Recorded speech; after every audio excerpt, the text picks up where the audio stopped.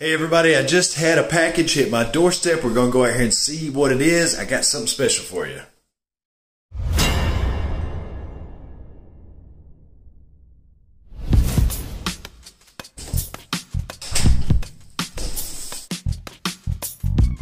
Guys, I ordered this package from Amazon. I had a little bit of an incident with my old push cart. It's one of those push carts that's got two wheels on it. I try to walk more often than I ride. It's better for filming. I really enjoy walking, so I wanted to invest in a better push cart. And I had an accident. I'll tell you a little bit about it. First, let's check out what I got.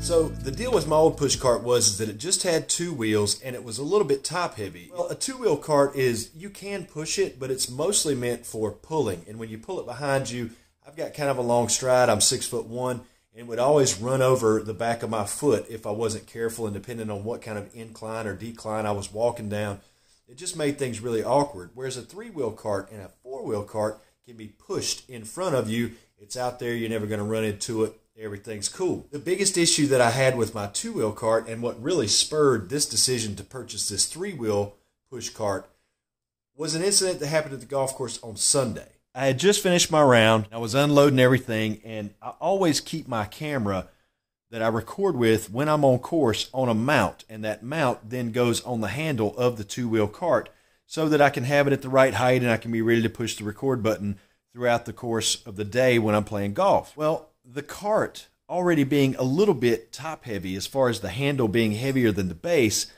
I made the mistake of taking my bag off before I took the camera off of the mount, and you can guess what happened. Camera down, face plant right into the hard pavement. I'm currently looking at a cracked screen. This is the camera that I record on, and I said, that's it, I'm done. I'm finished with the two-wheel cart. I'm finally going to pull the trigger and order a three-wheel cart.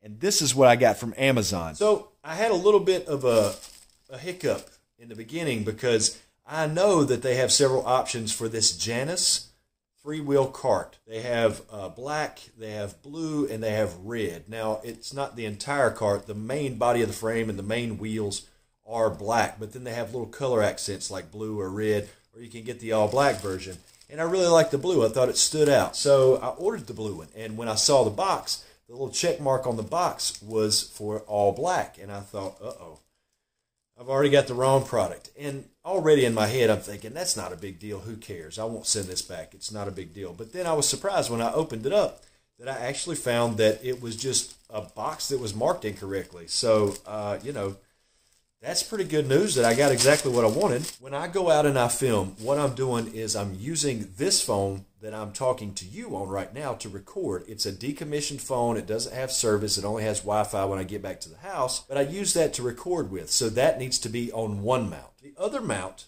the one that's already included with this cart, is going to be for my actual cell phone, which I have an app downloaded that is called Golf Pad. And with that Golf Pad app, I can continually keep the GPS display up. I can have it readily available so that I can tap, track shot, go to next hole, mark your score. Anything that I need to see will be right there, and I don't have to keep fishing my phone out of my bag. If anybody's ever ordered any kind of stuff from IKEA or whatever, you always have these little wrenches included that you need to put things together. But the real surprise is this. Look at that. This is a tiny little screwdriver with the crystal handle on it. I've never seen that before in my life. That's pretty cool. They could have just put, you know, something really simple, but to go through and actually use the crystal and then carve out the little piece and paint it red, I mean, that's really kind of going above and beyond. I hope that this cart is kind of built as well as this tiny little screwdriver is. All right, so this is the instruction book that goes with it. You can see it's made by JANUS, and I guess their motto is get what you want. They have several different carts, not just this model, but they have several carts on Amazon.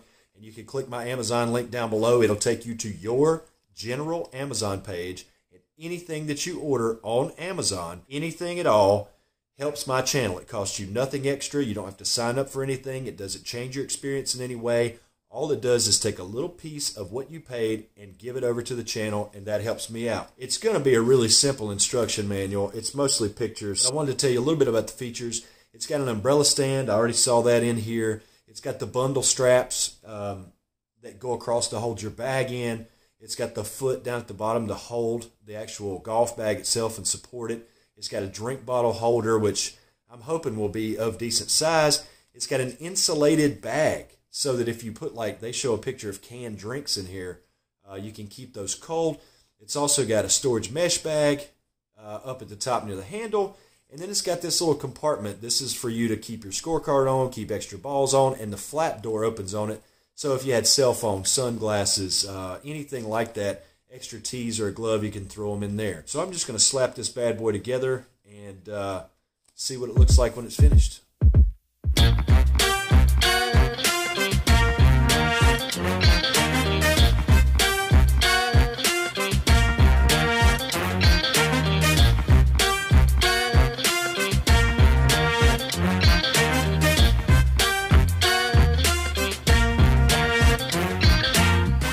Okay, so there she is. It's all put together. The assembly was pretty easy.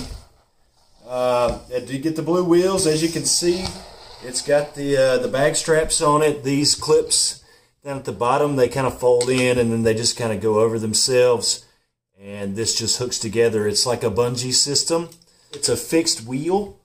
It doesn't 360 around, which, you know, that's some of the more expensive carts, that wheel can kind of spin around, but honestly, it's like when you're steering it, it's not the kind of thing that's going to really bother you. You know what I mean? It's not like a heavy. It's not a heavy item. All you got to just pick it up like a lawnmower and kind of steer it around. That's how I mow the grass. I don't have turning wheels on my mower. Really wanted to show you what's up here. So you've got this. You can click this, and then the handle moves down. So the neck, when you push this blue button, it's hard to operate one-handed. But you can kind of tilt it and click it up into position, and that adjusts the neck. But check this out. Here's the umbrella holder. Now, what I'm going to use this for is actually, I've got a mount for this phone that I'm using right now that will clamp onto this post, and then my phone can be mounted here facing this direction, or I can shoot the opposite direction because it'll miss this post. So that's going to be my camera mount. And then on this side, this is to hold a cell phone. So you can just put your cell phone in there, and that'll be for my actual phone, which is going to have my GPS and scorekeeper and all of that stuff on it. And it's adjustable. You can slide it around. You can move it all over the handle wherever you want it to go. You got places right here for tees. Then you've got a cup holder. And check this out. They've put bungee cords on this flap so that when you open up the compartment inside, you can see it's got places cut away to put extra balls, put scorecards, tees, pencils, you know, whatever you've got to go in here that needs to be covered up. And then look, it kind of closes itself back a little bit with the bungee straps. I thought that was pretty neat. One thing that I'll say that I don't really care for is this bag. Now, the bag itself is fine. It's going to be kind of hard to see in here. It's made out of canvas. It's a really heavy-duty sort of bag. That's fine. And this is the uninsulated pocket. And this here, it hangs down at such an angle that anything I put in there is just going to fall out. You know, you almost need to pick this up. And I'm not exactly sure what kind of purpose that serves for the bag to be opened up at a 90-degree angle to the horizon. And then underneath, you do have this zippered insulated bag, which is fine because it's zippered up, but it's in an awkward position. You would pretty much have to get down on the ground like I am right now to be able to zip it and unzip it and get to it. And I'm not exactly sure how many cans of soda I'm going to get into that pocket. So I feel like this bag, I may need to manipulate it. It's got these Velcro straps. They go on these buckles and they Velcro over. And then this up here at the top has sort of a clasp on it so that you can take this free. I might end up taking this bag off because it's a decent bag in and of itself. But I think I'm going to maybe figure out a different way to configure it on this cart. All right, so that's it. It's pretty simple and straightforward. That wraps it up. Like I said, this is on Amazon right now for about $150, depending on which color you choose. Can't wait to get out again and test it on course. I'll see you guys in the next video. Peace.